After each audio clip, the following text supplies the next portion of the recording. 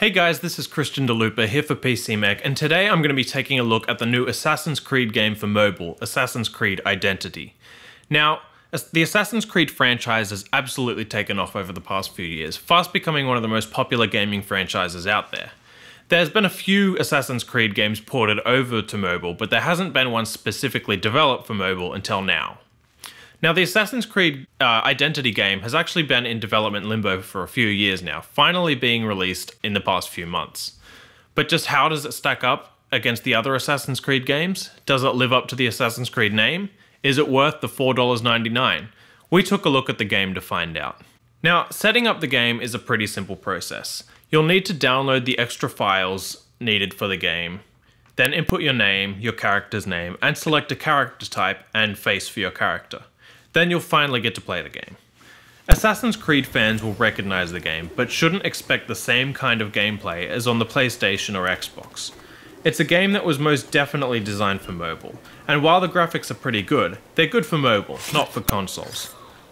The missions in the game take place in much tighter surroundings. That is, there isn't as much to explore as on a console.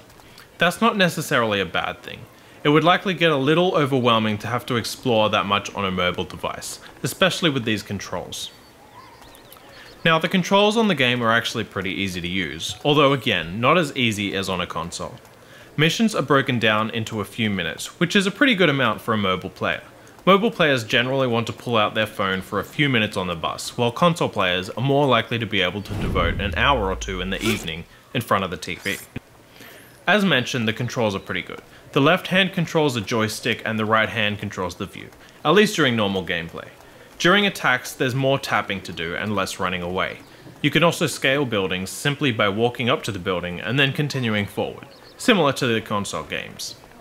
On top of the campaign missions in the game, you'll also play contracts, which are basically smaller missions devoted to going after one person in particular, breaking into a chest, and so on. The game definitely feels like an RPG. There are things to unlock, gain new skills, improve your stats, and so on. There's a lot to like about this game, but don't get your hopes up too high if you're a long-time fan of the Assassin's Creed franchise. It's a great game, but it's great for a mobile game.